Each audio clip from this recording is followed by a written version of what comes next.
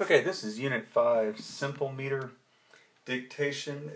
In this unit we will be adding the dotted 8th, 16th pattern and the 16th dotted 8th pattern that you see in the last measure of the examples. I'll clap that measure really quick and then we'll go back and do the whole example. But that last measure, 1E and 2E and 3E and 4E and okay?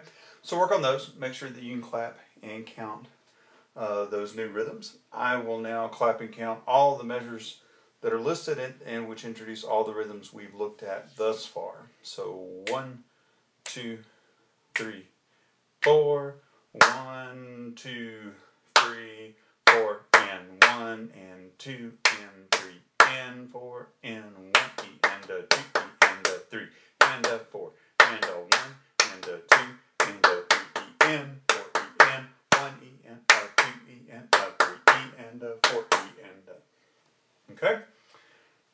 So again, make sure you can clap and count all of those rhythms. For our simple meter rhythmic dictation, we'll have two measures in 4/4.